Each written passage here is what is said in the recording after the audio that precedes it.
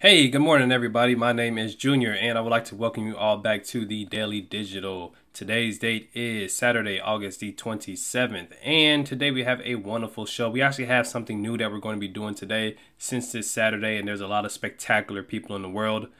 I'm going to start pointing out some of those people that are doing some amazing things. Doesn't really have to do with digital, but I mean, again, they are just doing amazing things in this world. I just want to shed light on them. The next thing that we're going to be talking about is going to be about movies. So people are getting back into the movie scene, going out to theaters and stuff like that. And one company, what actually launched back in 2017, is making this a whole lot more ideal instead of just staying at home doing Netflix and chill. The next thing that we have after that is going to be about tattoos. So tattoos are getting a new uptake inside of the digital world. We also have pensions. So pensions are actually coming into the digital world as well. You'll see what I'm talking about here in a second. And then the last thing is going to be colleges. So we have just started off, or just about to start off, in the fall semester for college. And a lot of people aren't going back to college in real life anymore. So we'll see how they're going to access it. But before we do that, we're going to take a quick break and then we'll jump right into it.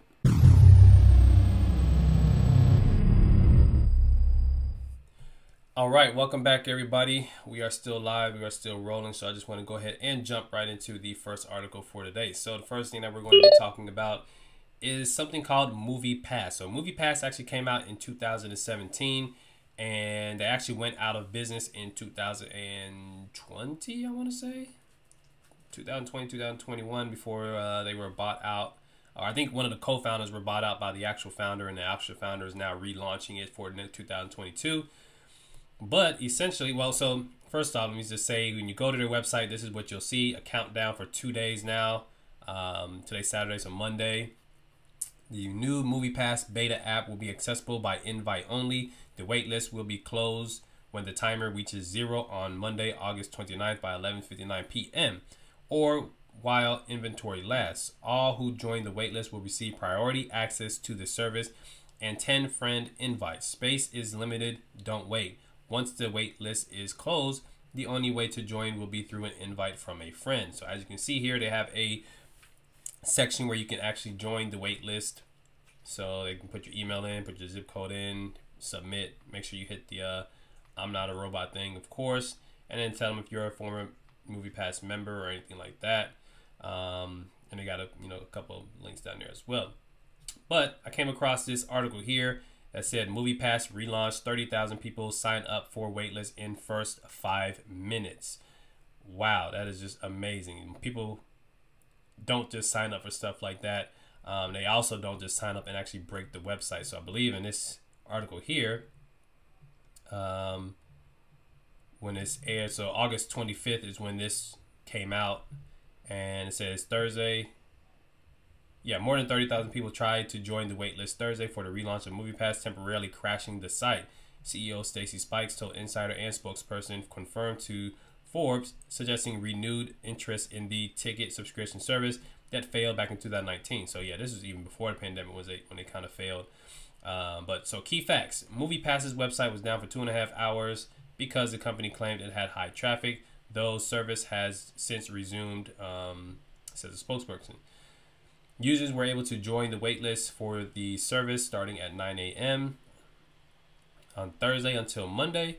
Some who tried to join the waitlist received an error message, according to screenshots posted on Twitter. Spots on the waitlist are limited, though users who obtain a spot will receive 10 invites to give out to others. MoviePass is relaunching in beta form on or around September 5th. 3 million. That's how many users MoviePass once had in its heyday. So back in 2017, they were a subscription service at $9.99 a month, which is only just $10 for users to go see one movie a day. Its number of users and the number of movies they were seeing actually skyrocketed. Struggling to keep cash on hand, the CEO was fired in 2018, and then Spikes reacquired the once bankrupt company last year. So I guess he was CEO, he was fired, and then he came back and rebought it. Cool. Then MoviePass announced its new pricing model on Monday. Instead of charging a flat monthly fee, users can choose between $10, $20, and $30 tiers, each that come with a certain number of credits that can be spent on movies. The company says that the service will be rolled out in waves to market across the entire country. And I think this is actually pretty good. Again, people are going back into the movies, even though coronavirus is still quote unquote around. It's still is dying off a little bit, and now you have to worry about the monkeypox and all that stuff. But what I'm curious about is that there's a lot of these movie theaters like AMC and stuff like that. They have their own like rewards program thing. Nothing like that though, in my opinion. I think you have to like watch, 10 movies, you get one movie free, you get stuff on your birthday, yada yada yada.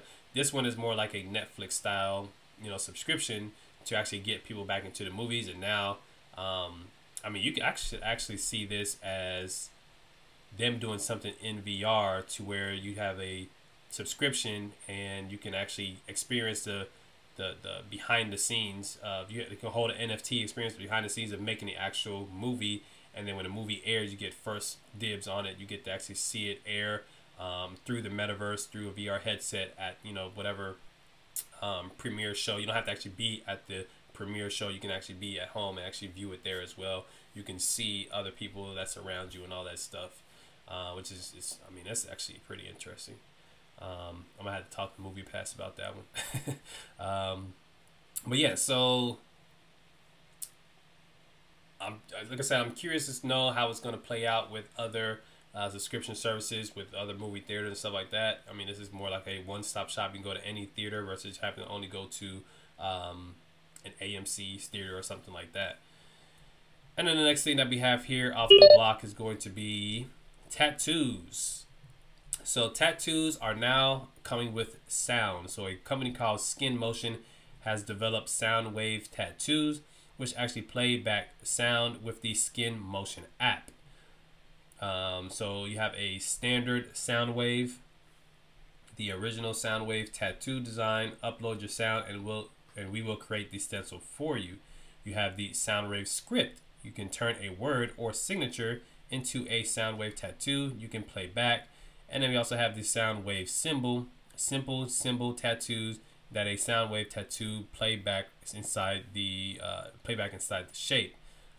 All three of these are actually really cool. All three of these are actually really wonderful. I can see this happening. Again, if this was like a last voice message for a loved one, and you just want to hear their voice, one more time, anything can happen to your cell phone, anything can happen to your device. So you can actually get this tattoo displayed right on you, and from there you can, you can go ahead and scan your tattoo anytime you want to hear that loved one's voice, and then it can actually play back that sound.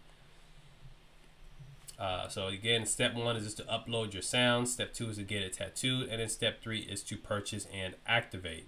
Oh wow! So they have a whole different. Oh, so it's gonna be $39.99 for the first year, and then $9.99 each year after that. Huh? Interesting. So that's how they're making money hand over fist. I thought it was like a one-time thing. You buy your wow. Well, I guess that makes sense because they have to store your sound somewhere, and that somewhere is going to be on a server. That server is going to be taking up space. The server is going to be taking up electricity. So you kind of have to pay for that. $9.99 for a year. That's not bad. I mean, you can prepay that for 10 years, and that's $100. Like that's not bad. Again, for a loved one to be able to hear their voice again, $100 for 10 years. That's not bad at all.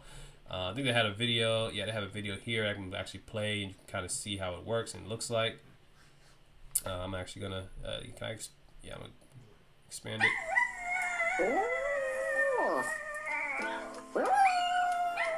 Oh, so they did it for a pet. So I decided that I wanted to get a Soundwave tattoo, and my choice was of my dog Bocce, and he has a famous howl that he does. So I decided to have a picture of Bocce and have him howling for my Soundwave tattoo. Come here, Bocce. Good boy. This is Bocce. And this is Bocce. And this is the Soundwave tattoo.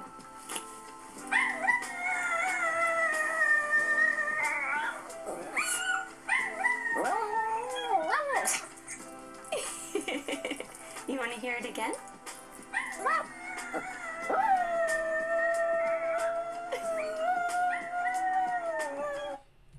All right, so you can kind of see how that works there, and that's actually a really good tattoo. So you can invert the sound wave. That's interesting.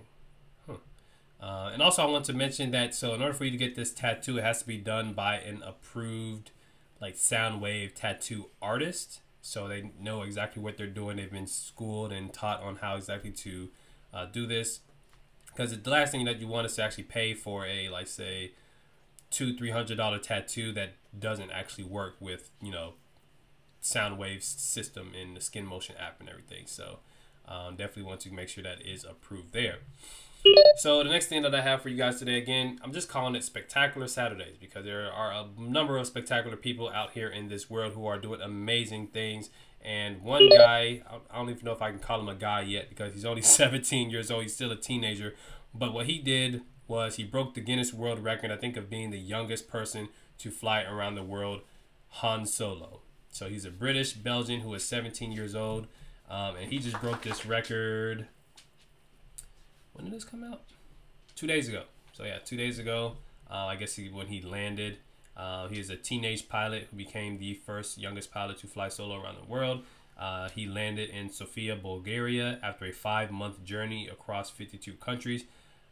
I don't remember what I was doing when I was 17. I sure as heck wasn't flying for 5 months around 52 countries. That is like amazing. His elder sister, Zara, is the youngest woman to fly solo around the world. Oh, wow. I didn't even... What? I wonder how old she was. Yeah, so the previous record holder for flying solo was British pilot Travis Ludlow, who was 18 years old and 150 days old when he completed his journey. If I recall, this guy actually turned 17 on the day he landed. Yeah, I don't remember. I remember reading that somewhere. I can't remember where it was at though. Yeah, but the trip took him from Europe, Asia, Africa, the U.S., across 2 oceans with his plane touching down in the U.K. at Wick in Scotland and departing from London's Biggin Hill Airport earlier this week. Mac, who comes from a family of aviators, set off Village Capital on March the 23rd. March the 23rd is when he set off on that. The young aviator also said he had slept in a shed beside a runway on an uninhabited island in the Pacific Ocean after a hairy moment passing through the rain and low clouds. Yeah, he plans to keep flying in the future. I'm thinking of something like the Air Force, but I'm nowhere 100% sure on that. After I finish this, I've just got to focus on school and try to catch up as much as I can. Yeah, because you got the summer, but you missed like 2 months of the last bit of school. Yeah, this is amazing, in my opinion. I always want to get my pilot's license as well, but never got a chance to, so I might still actually go back and do that, but who knows. All right, so the next thing that I have for you guys here today is retirement. Retirement is now entering inside of the digital age. This company called Accenture, Accenture.com, they are basically at the forefront of it. They mentioned going to a website, Accenture.com/pensions.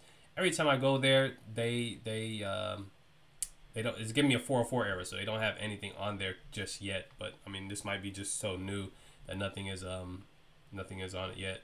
But yeah, so the pensions industry must help to change people's behavior so that they are planning for retirement from an earlier stage in their lives. Embracing digital technology will be central to this effort. The introduction of digital retirement coaches via mobile apps and virtual reality, for example, will help ensure that people are more aware and better educated about their future financial needs. So to those who don't know what pensions are, it's something that you get when you work certain jobs, specific jobs. It's kind of like Social Security, but it's like on top of Social Security, and they just call it a pension. I think mostly police officers, firefighters, and stuff like that, they get them because they work for the government, work for the city, you know, wherever they live at and stuff like that. And for their service, they get what they call a pension, which is like, again, Social Security, where you just get money after you retire for your services those previous years. And now they're looking to get it more digitized, because before, I guess, you know, pensions were done all on paper, but now they're trying to, you know, bring it more onto like mobile apps so they can have more information, more access to it and stuff like that. Because 6 people check their smartphones every 6 minutes. 74% seek customer support on mobile devices, and 87% retirement system members would use a mobile app, they said. So I guess Accenture may be like one of the first to start bringing pensions over into mobile applications. I haven't done too much research on other companies of it, just this one here. So if you're looking to get a pension, you may want to think about that, because again, everything is going digital. I talked about AI systems before, about going to banks and everything. So you might be able to talk to some sort of AI, artificial intelligence, you know, being entity. I'm not sure what to call them as well. Can you call them a person? I guess you can call them a person. AI person. Yeah, that's fine. So they're redefining value, shifting the volume, have new expectations, changing the delivery, so on and so forth. The road to reinvention, they saying, are coming in 4 different waves. The first one is going to be defining it. The next one is going to be enabling it. The next one is going to be imagine. And the last one is going to be sustaining. So they do have videos for all 4 of those.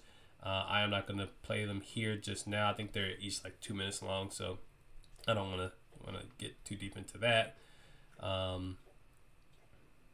yeah, and they have another slideshow here that you can kind of go through. It's 23 pages long for slideshow.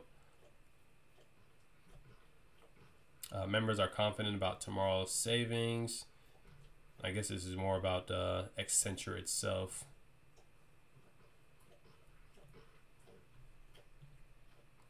They can get coached on stuff, online learning, mobile applications.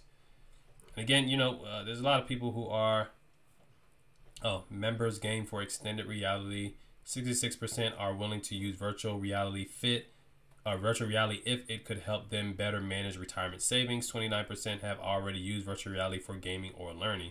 So again, anybody can get a pension. That's, you know, it's just as long as you retired or something like that. I think it's if you've done 30 years at a job. So usually if you're like 20 and you become a police officer at 21 and you do 30 years, it would make you like 50 something years old. I think you can get a pension after that. I can't remember the whole logistics behind it, but imagine somebody who's like my age, 30 years old, and they're, you know, getting a pension here soon. They're probably used to VR, they're probably used to gaming and stuff like that, versus someone who's already 70, 80, 90 years old. And everything is changing. So this would be one of those things that have to change right along with it. Members are open to digital retirement coaching.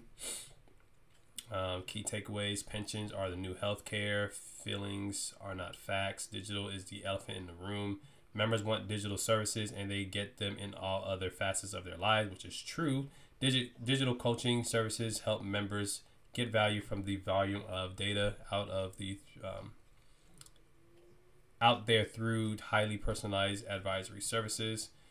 Retirement is the next career. Retirement's the next career. Yeah. So let me know what you guys think about that there. Again, I'm not nowhere near the age of retirement, and I don't plan on getting a pension. I don't work that kind of job.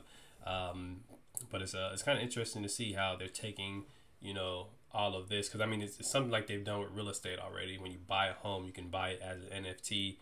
And it's like, wow, okay, how does that process even work? But now they're taking it from, you know, just your own pension, your retirement, and they're going to now start bringing that into the digital world. You can actually probably start seeing, you know, them taking your pension, investing it into like some Bitcoin, and then giving you Bitcoin cryptocurrency for your, you know, your pension and stuff like that. I would definitely sign up for that. All right, and the last thing that we have for you guys here today is going to be college. So colleges are now jumping into the metaverse. So college in the metaverse is here. It's higher education ready. And this article goes really in depth of what all that entails. It's a pretty long article, so I'm not going to jump too far into it. But as we know, it is the fall semester of 2022 for people going back to college. Some of them are not going back to actual universities. They are going to Metaversities. And there are 10 Metaversities out there. I'm going to drop this link. Into the description as well. But the 10 Metaverse universities, and this looks pretty cool here.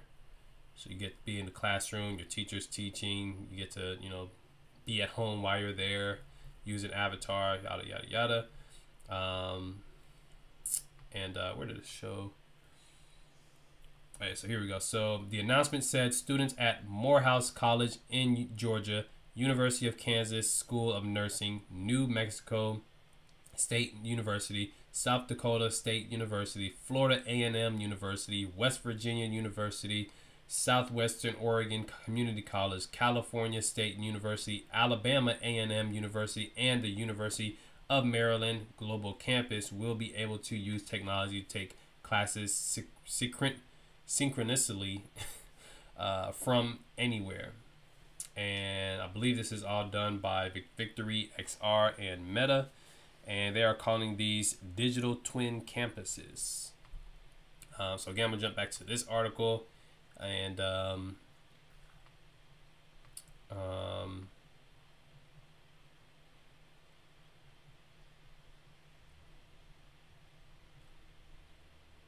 yeah, so kind of just talks about a Metaversity is an immersive virtual reality platform where remote faculty and students don VR headsets and meet synchronously as they would on a physical campus. In some cases, the virtual campus is a digital replica of the institution in which they are enrolled.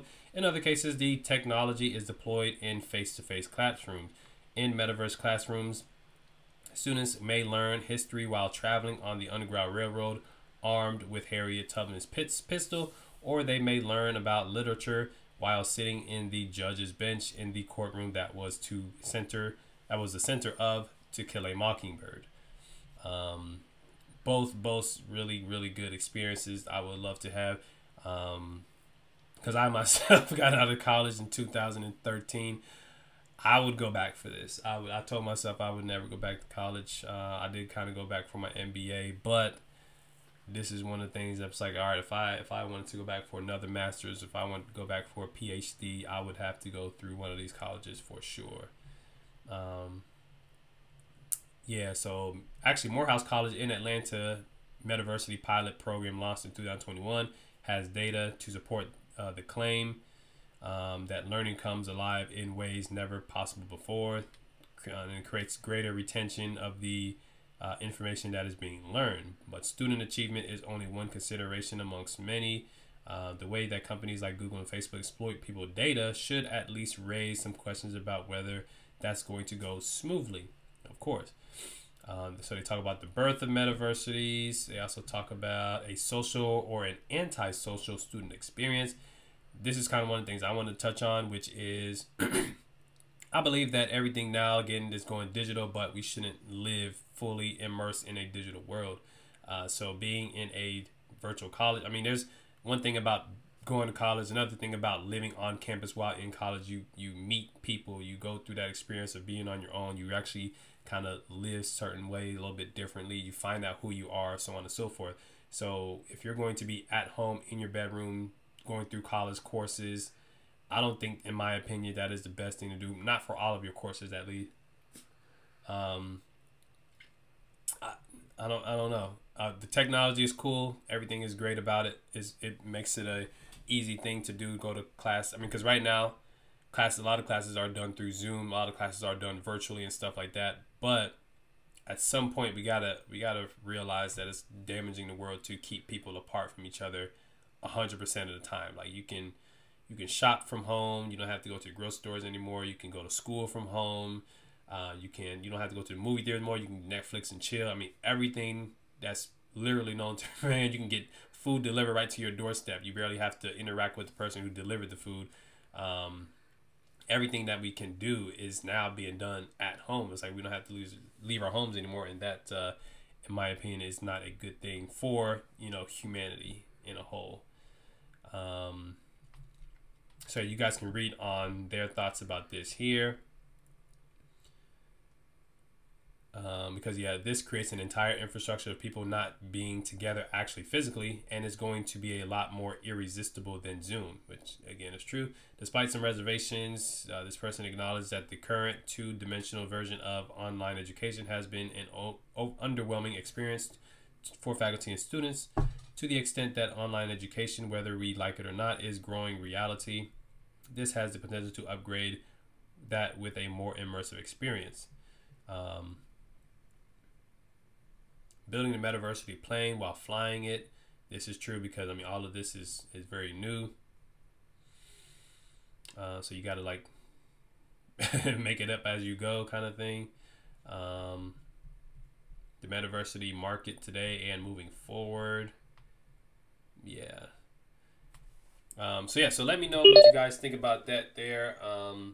I think, again, it's really cool for universities to do that. I think that it's going to bring a lot more, I don't say a lot more education. I mean, it's going to reach a lot more people as far as like education and stuff like that. But I think that if you are fully immersed in learning something, like say, for example, how to become a mechanic, it's going to be really hard to learn that in a book.